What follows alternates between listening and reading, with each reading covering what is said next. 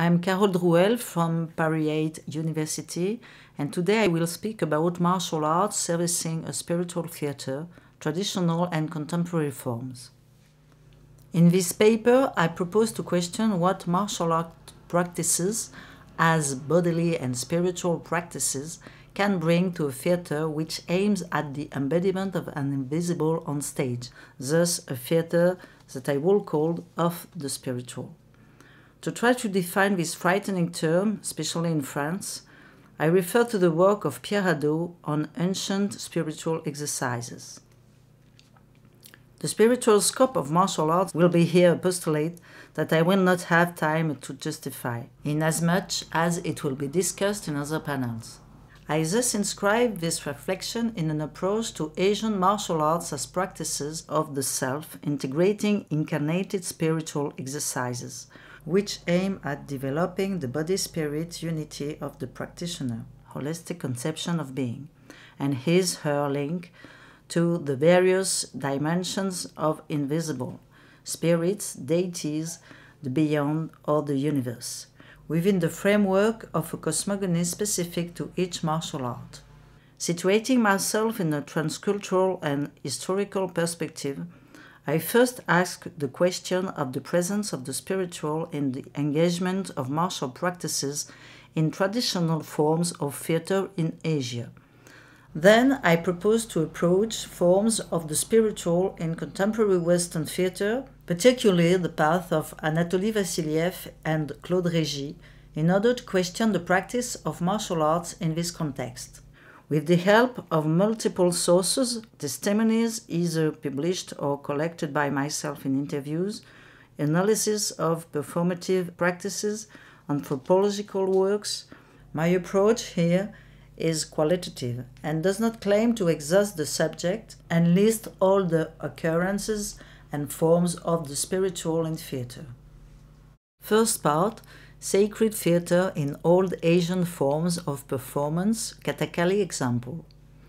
While the religious origin of theater in the West is today being questioned, or at least qualified, in the light of the study of other sources such as storytelling, this is not the case with traditional Asian theaters, whose central purpose is to represent the relationship of man to the invisible and the stories of God, demons, or spirits of the dead. The old theatrical forms of Asia are fundamentally the place of actuation in images and movements of a cosmogony. The relationship between the art of the actor and the immaterial dimension is fundamental, and the link between theatricality and spirituality is actualized by bodies of the actors and dancers. However, the bringing into play of these bodies that believe is most often based on a martial practice. Today, I have chosen a form of Indian theatre named Kathakali, for which there are many sources, and a rigorous transmission from generation to generation, which has allowed us to preserve the traditional codifications and training principle from Kalaripayat. If the appearance of this theatre dance of Kerala is historically dated from the year 1657, its origins are much older, and its gestural code is based on the Natya Shastra, a treatise on the art of the stage written around the 2nd century BC. The purpose of the Kathakali is the representation of the stories drawn from sacred and epic literature, the loves and rivalries of Hindu gods, including the various chapters of the Mahabharata and Ramayana, but always through a very human painting despite the highly stylized character of the form. Kathakali is thus a sacred theatre by its very purpose, but it convokes on stage a strong bodily presence of the actor-dancer, and at the same time a disappearance of his own body, as Arjun Raina analyzed, drawn on Philip Zarelli's works. This balance is required for humanizing the behavior of the gods within a strong codification of gestures and interpretation. The gestural work of the actor-dancers draws on the principle of Kalaripayat, a martial art from Kerala, which has been identified, as you know, as the oldest martial art of which we have historical traces around the 2nd century BC. We can thus notice in the first place the tracks of the Kalaripayat in the foundation of the actor's posture. Practice is part of the actor's daily routine. The actor devotes at least 1 hour and a half before dawn to a general warm-up of the body, from Kalaripayat named Meyer, which means strong body. We can see similarities between Chilipu, basic movements, and Meyer training in these images. The actor-dancer of Kathakali transforms his body through these exercises associated with messages, training of each part of the body, and in particular of the eyes and hands on which expressivity is centered, and creates this way an extra daily body in order to be transcended. In a certain way, one seeks to modify the nature of the body in order to represent gods on stage, to alter the internal structure of the body, the image of the actor as of his body, and the energetic functioning that makes it efficient, according to Larry Tremblay. The practice of Kalaripayat thus plays a part on the pre-expressive level in what is usually now called actor's training. Moreover, in the theatricalized stories of Kathakali, the gods wage war on each other and wield weapons, either concretely on stage or symbolically through dance gestures. Martial practice participates in the theatricality of the show. It makes visible and aestheticizes the power and violence of the gods, entire sequences of Kalaripayat being repeated for the combat scenes. But the gestures are more flowing, so that they are more fluid, more aesthetic, since efficiency is not their purpose. Some authors hypothesize that this presence of fighting in mythical stories explains the involvement of Kalaripayat in Kathakali, and the fact that, at first, actors were recruited among warriors of the Naya royal house who were experts in Kalaripayat. However, is the contribution of the Kalaripayat only gestural? What is its spiritual role in this sacred theater?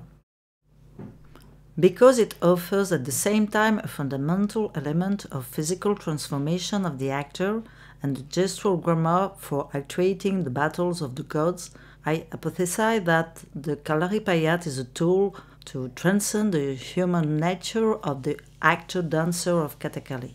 So the physical and spiritual scopes of the practice are both engaged in this sacred theater. It is the support of an embodiment of entities in which actors and spectators believe. It develops in a society where the cosmogony carried by martial arts and theatrical forms are common, and where the holistic conception of being is the law. Second part, searching for a theater of the spiritual in the contemporary West.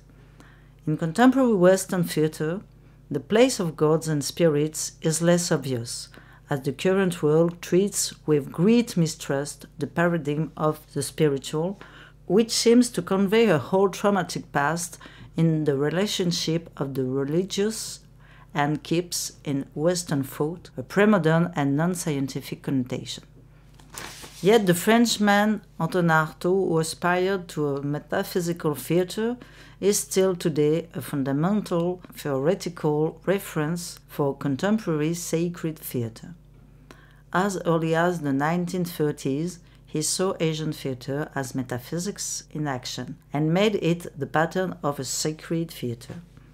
From the 1960s onwards, a whole lineage of theater practitioners and thinkers, of which Peter Brook and Grotowski can be considered as the leaders, thrived in the West by referring to Artaud, whom they considered to be a visionary and a prophet.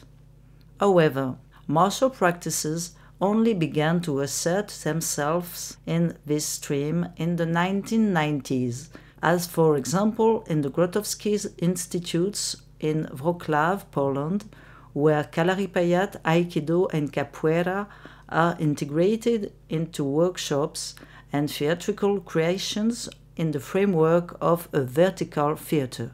Grotowski's expression taken up by Jaroslav Fret, head of this institute and stage director.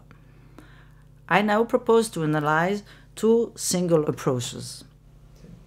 Anatoly Vasiliev, a Russian director whose career has become international, is part of this filiation. Since the 1990s, he has been claiming a metaphysical theater, a theater given by the sky and coming from the earth, a theater of mystery, in reference to medieval mystery places, which appears to be the carrying out of Artaud's project, an incantatory metaphysical theater. He inscribes his creative approach in the Russian culture fund of orthodoxy and conciliarity, and he conceives the theater in a mode close of the religious, making frequent references to the Russian icon as a place of revelation, a model of his theater. From the point of view of his technical conception of theater, he refers to the line of physical actions, derived from the latest teachings of Konstantin Stanislavski and disseminated by Maria Knebel, whose pupil he was in Moscow. Thus, he aims at creating a theater of the spiritual through a very material work of physical actions. He introduced the practice of Wushu, Chinese martial arts, in particular Tai Chi, in his work from 1995 onwards, and considers martial practice as a tool for molding both the physical acting and the breath necessary for his approach to the text, an incantatory word that he calls affirmative intonation. Several martial arts masters have collaborated with him since then, notably François Liu, whom I have been able to meet, and several masters of arms whom he received in Moscow in his theater school in the early 2000s. He integrated intensive martial practice mornings into the rehearsal sessions. To understand concretely what it's about on stage, I propose to watch a short excerpt from Media Material by Heiner Müller.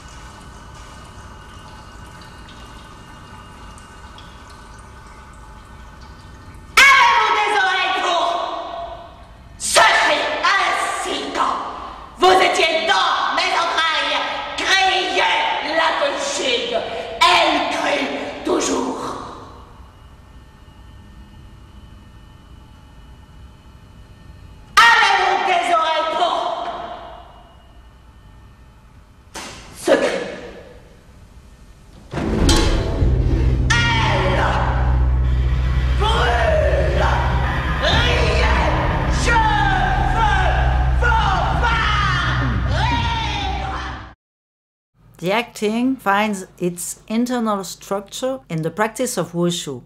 Valérie Dréville, the actress, testifies to that very clearly in her book on the rehearsal of the show. The tension is perceptible, both phonically and physically, creating an intensity that goes beyond human reality, making this show an incantation, a magical rite, Valérie Dréville will say. Other shows by Vasiliev are more characterized in their aesthetic form by martial practice, such as L'Iliade Song 23 in 2006 at the Avignon Festival, where the ancient Greek narrative is updated on stage by gestural codes derived from Wushu, with numerous references to the Tao linked to sacred diphonic Siberian songs.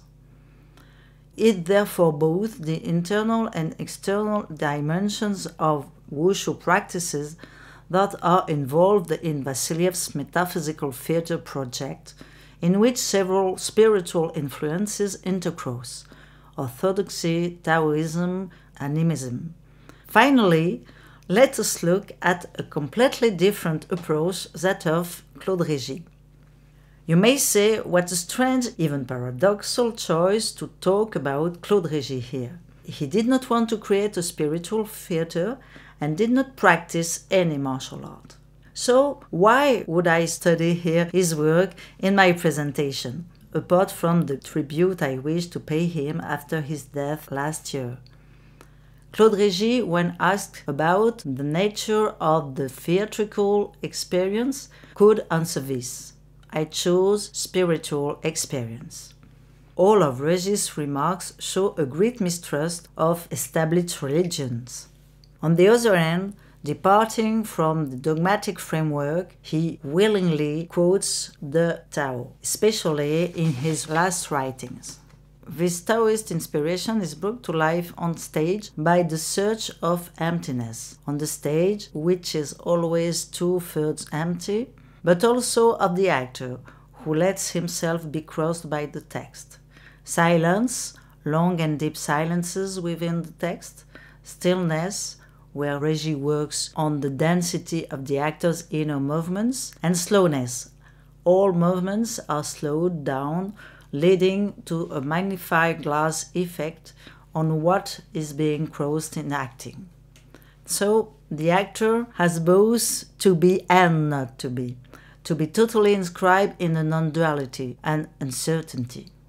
Yann Boudot, an actor who has played in many of his shows, confided to me that working with Régy was like a koan, a then insolvable charade. The actor always being faced with an impossibility, a non-knowledge. His conception of the spirit was nevertheless deeply embodied. The spirit is carnal, but spirit, he said. The materiality of the body, concreteness or organic dimension, according to Yann Boudot, was at the center of this theater that Régy wanted, the order of the dead, thus of the spirits. However, no physical preparation was proposed nor requested by the director, each actor having to find his own solution to build this embodiment of the spirit, passing through the emptiness. By studying the career path of the Claude Régy's actors, I was able to highlight, on one hand, that all of them needed individual physical preparation, and on the other hand, that many of them practiced a martial art. For example, Valérie Dréville, who performed Comme un chant de David in 2002, Axel Bukoslavski, and Jean-Quentin Chatelain testified to their daily practice of Tai Chi. So does Olivier Bonnefoy by associating it with Qigong. This choice seems totally adequate based on the thought inspired by Taoism, also to act biblical texts. The career path of Yann Boudot, whom I met, is significantly different. He has no regular practice of either martial arts or meditation, but has built up a long physical preparation made up of various elements that he was able to come across in his career: karate, judo, boxing, Zen, meditation, BMC. Thus, from his various personal psychocorporal experiences, he achieved a kind of physical and mental syncretism at the service of his work with Claude Régy. According to him, it was not useful to meditate before playing because Claude's work was just that, which is in the line with Marie-Madeleine Mervanroux, who analyzes Régy's show as meditative exercises, spiritual exercises.